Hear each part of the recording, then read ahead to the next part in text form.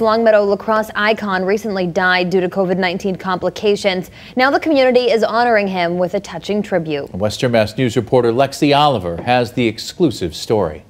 Played lacrosse our whole lives. My dad gave me a stick the day I was born. I still have it in my room. Ben and Sam Caron are mourning the loss of their father.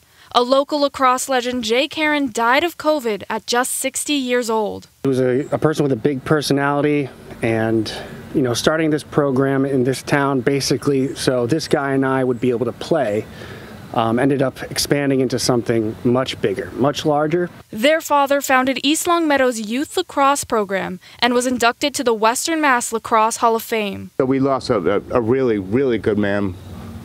The neighborhood, the town, the whole world.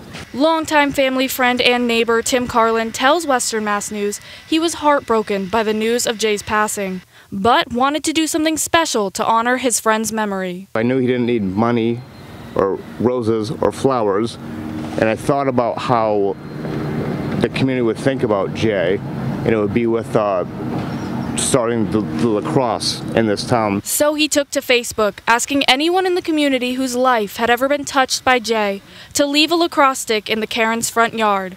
And within just 3 days, So I think we're at 55 lacrosse sticks, so I'm honored that happened. the Carons say they're touched by the support they're receiving from the community. I'm not surprised, but we are incredibly heartwarmed by what we're seeing, and the community, we feel rallying around us. It is a tremendous feeling. And they tell Western Mass News they just want their father's legacy to live on. To everybody who does know him or felt any impact from him in any reverberating way, we just ask that you keep his legacy going on and do the kinds of things that he would do for others in our community.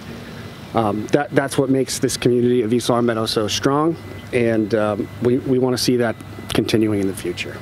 With every lacrosse game played here in East Longmeadow, Jay's memory will continue to live on, because without him, the sport wouldn't be what it is in this town today. In East Longmeadow, Lexi Oliver for Western Mass News.